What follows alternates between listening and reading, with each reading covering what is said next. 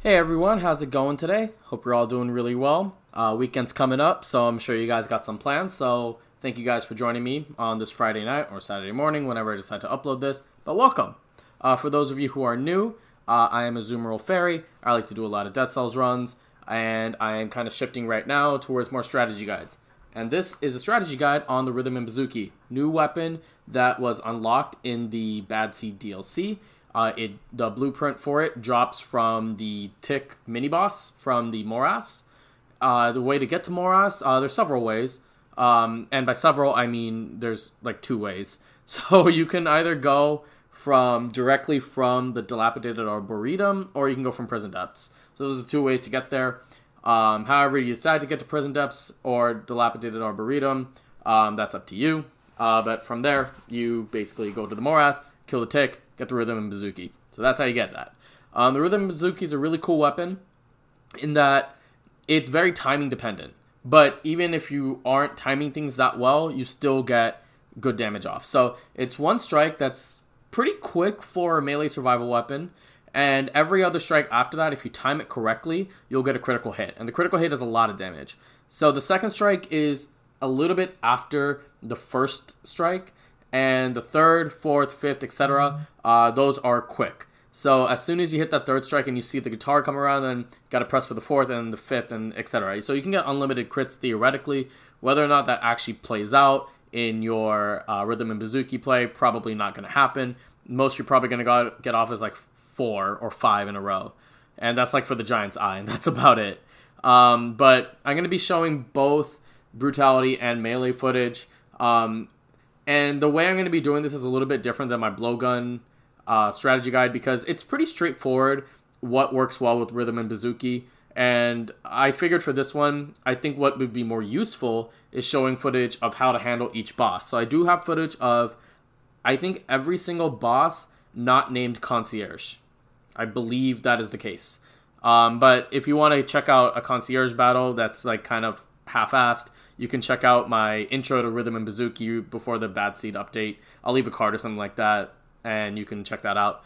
But yeah, so I'm going to get into the brutality first, and then the survival. Talk about what works well, what doesn't work well, what mutations to take, what skills and shields and other secondary weapons you might want to take. Same thing with survival, and that's generally how this is going to go. So with that, leave a like, comment for more Dead Cells, and enjoy this video, everybody. And I'm editing this in just after I finished recording the intro. But I actually just found out some really, really cool information about the Rhythm and Bouzouki that I think you guys might want to know. So credit to Colors and a bunch of Japanese symbols on YouTube. I'm going to link his video in the description. And also credit to user, let me look it up, JDB Cool. And basically, the Rhythm and Bouzouki has a very specific timing, as I've said. But this timing is a little bit easier than you might think. If you have access to a metronome, or you can just Google metronome, look at 98 beats per minute, and that's the rhythm in which you want to hit Bouzouki. So as I do this, I'm going to Google some songs in 98 beats per minute. So if you want to get a feel for what that is. Hey Soul Sister by Train. I hate that song, but if you like it, then go for it. Single Ladies, iconic. Crazy in Love, iconic. Sweet Home Alabama, Back in Black, all of those are in 98 beats per minute. So if you want to play Rhythm and Bouzouki and you want to listen to some Beyonce, go for it.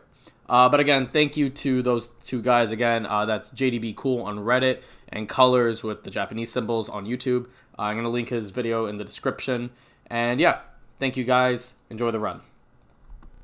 So with brutality, the Rhythm and Bouzouki is pretty straightforward. So think of it like any other melee weapon, except there might be like a couple other dimensions to it that apply specifically to the weapon. So one mutation that I recommend is Open Wounds, just because you get that bleed affix. The melee mutation is really good because it's a slower weapon, so you can slow down enemies on contact, and getting those consecutive hits will be really beneficial. Things that can reduce damage, so such as Berserker, Vengeance, and Soldier's Resistance, things with melee's management are also incredibly helpful, because something that you might encounter when running something like the Rhythm and Bouzouki is that because in Brutality you're using a slower weapon, the skills and things like that you have kind of depend on faster weapons. So what I mean by this is like something like a fire grenade. You throw it, and then the thing is, it does a great amount of damage, but it also means that like it's usually going to be paired with something like a high boosted gauntlets or like a Seta stiletto or something that like is like a lot faster. Whereas like a rhythm and bouzouki is a little bit slower, so you got to be a little bit more mindful of like your melee's count if you're running 4 or 5 EC. You also got to be aware of like how much damage you're taking, because on survival you can like face tank pretty much the entire game, but in brutality you're not really afforded that opportunity to do that.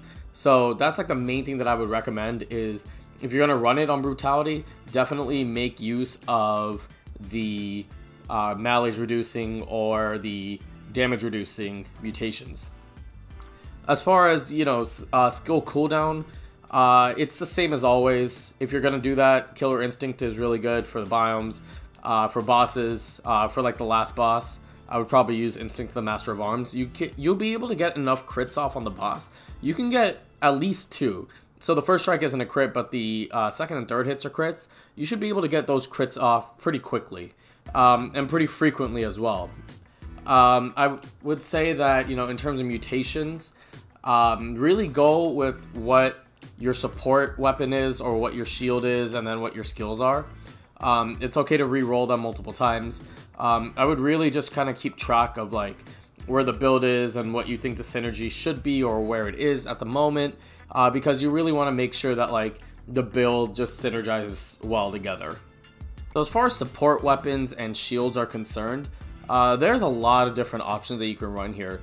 One option is having like a faster melee weapon, but the issue with this is you might as well just use that weapon, or you might as well just use the rhythm and bouzouki. But there are situations in which, yeah, you can try to make use of another melee weapon. So something like the Spartan Sandals would be pretty beneficial because you can kick enemies off like ledges and things like that. For elites, like you can smack them against the wall and then use the rhythm and bouzouki to finish them off. There's different options that you can use as far as other melee weapons. I would say stay away from that because it's not as efficient. I would say take advantage of the more ranged options that you have, which there are a few. So something you can do, you can have firebrands, throwing knife, or alchemic carbine. Those are always really good. Ice shards is also really good because of that slowdown. Something else that I would really try and think about is using the boy's axe. Boy's axe snares enemies, which means that for things like bosses who aren't snared for long, but they get snared for a decent amount of time, you can get crits off in a row. For elites, you can get multiple crits off and get the kill like super easily. So I would really recommend doing something like that if you're gonna use a ranged option.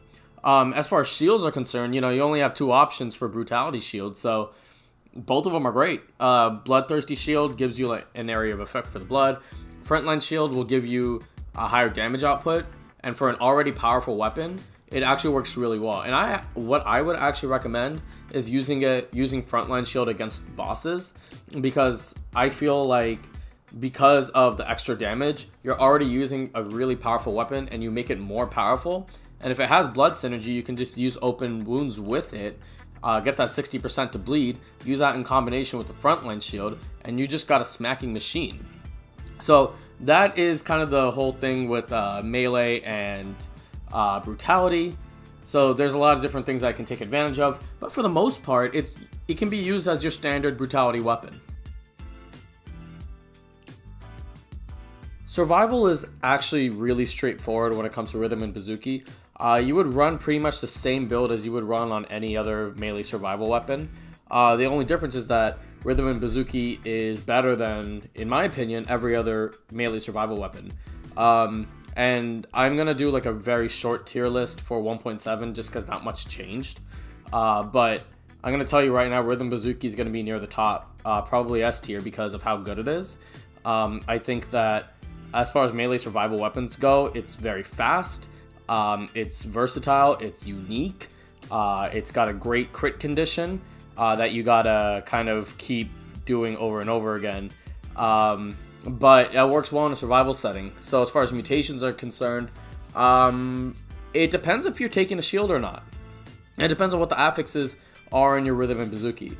So what I mean by this is if you have something that gives freeze, so ice shield, ice bow, ice crossbow, and frost blast, all 4 of those, or if you have a shield that like does freeze, you can equip the Heart of Ice and or the the frostbite mutations. And essentially what those do is that nearby enemies, if they're slow, they'll take damage. So so when you freeze an enemy, they'll start taking damage from the frostbite mutation, because that's just how it works. Or if they're immobilized, you can use like a wolf trap or a root grenade or something like that, and then you can just smack them with the rhythm bouzouki. You're good to go. But there's an affix on, I think, plus and S tier weapons. I think plus would have it too, and that is the victim's nearby slowdown affix. So what that does is that every enemy that is within vicinity, I don't know the exact like definition of it, but within the vicinity, every enemy will slow down. You equip that with frostbite, they'll take some residual damage, which means that you can get kills off on them faster and clear out some mobs. It works really well against more fragile enemies, but more deadly enemies. Basically, I'm talking about kamikazes, because as soon as you get a hit off, all the kamikazes around you start dying. If you've ever done the victim slow down nearby and then the frostbite mutations, you'll notice that all the kamikazes around you will start dying. And for a weapon that is not slow but not fast either, it's always good to be able to get rid of kamikazes before you have to deal with them any further. But not just that, you do extra damage on bosses if you want to trap them. So frostbite works really well. Heart of Ice is really good because if you trap or freeze or what's the other one? Slow down any enemy, you get cooldown on your skills. And the thing about survival skills is that the cooldown is huge. So things like Death Orb and Giant's Whistle have an extremely long cooldown, so Heart of Ice works really well in that capacity. I would say any shield really works. Again, I still think the best shield for this weapon is the frontline shield, just because it's easy to get crits on this weapon, and it's a pretty fast melee survival weapon. So for those 6 or so seconds that you have a damage boost, you're going to be able to get a big damage boost from the frontline shield, if that makes sense. The other thing that I would say is Punishment works really well. More offensive shields I would recommend with this weapon, but Cudgel also works extremely well. Ramparts also works really well. I actually take that back. You don't necessarily need an offensive shield, but you need a shield that is going to be able to like give some sort of status, like a burn, poison, bleed, or even freeze. So those work really well. Other mutations that I would suggest, I know I'm jumping around from skills to mutations, things like that, but other mutations, obviously your Blind Fates of the world, your Necromancies of the world, your Dead Insides, your Instinct of the Master of Arms, and then any other survival mutation that you personally like, you can use in it. If you want to use, you can even like use something like Acceptance, because if you're in the morass or something like that, and then you have trouble with certain enemies, Acceptance works really well. I would even say like you can equip that with Dead Inside, and then you have 16 Malaise points, and you can just use the Malaise reducer thingy, and you have Necromancy, and so you can take Acceptance, and that should be totally fine. So you have a lot of options that you can run with. And I know that I said that I don't like Acceptance personally, and I don't. Maybe I did rate it too low on my tier list, but you know, that's just an opinion. Acceptance does work in a lot of situations. I just don't like it. But it can work pretty well with this sort of build. And something else that I hadn't talked about, but I kind of mentioned a little bit here and there, is freezing. So I'm going to show you some footage in a little bit of the Ice Bow and the Frost Blast kind of working with this build. And in 1.5, I believe, the devs made it, or 1.4 or 1.5, the devs made it so that freeze was a much more viable option for survival freezing. So instead of running a shield, you can run something like an Ice Bow and your Rhythm and Bouzouki, and that's exactly what I did in my latest 5BC run. I have both the Brutality and the Survival ones, but I'm not going to upload either one of them unless you guys want me to. But the ice bow worked really well with this weapon because I could just freeze an enemy, go to town on it, and that got me cooldown, that got me frostbite, it got me a bunch of stuff, and it's really cool to see. So I really enjoyed doing that. It's very effective too, because for a slower type of weapon, getting that sort of damage off is nice. Because you're pretty much guaranteed a crit at that point, so you can kill elites very easily. So I definitely recommend freeze. Shields are always good, but other than that, it's more or less your standard survival melee. So that's the rhythm and bouzouki in a nutshell. I know I kind of went back and forth between the brutality and the survival, and I know that it was kind of like a little bit different than what I normally do. I know it's a lot different than the blowgun strategy guide, which I thought was a little more complex. This was more a little straightforward. The rhythm and bouzouki is just a fantastic weapon. I think it's one of the best weapons in the entire game right now because the damage is great, the speed is good, and it's just a beefy weapon. It works in both brutality and survival contexts. I think that all the mutations and the support that I can get make it an outstanding weapon. Like I said, whenever I do that tier list, it's definitely going to be in that S tier because I think it's that good. And yeah, let me know in the comments what you thought of this strategy guide. I know it was a little bit different, like I said. So let me know what you want to see next. I know I got the scythe, I got the smoke bomb, and I have one other thing that I'm kind of forgetting right now. But I know I have a couple left. And I'm going to do a Spartan Sandals one because I think the Spartan Sandals strategy guide will be really fun to use. I have so much footage that I cannot wait to show you guys about that. But leave a like, subscribe for more Dead Cells, and have a good night, everybody.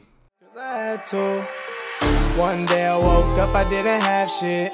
I had to work hard just to grab this. Blue faces stacked up, that's my fetish. I'm ready for these bandages. They said I wouldn't make it, who asked you?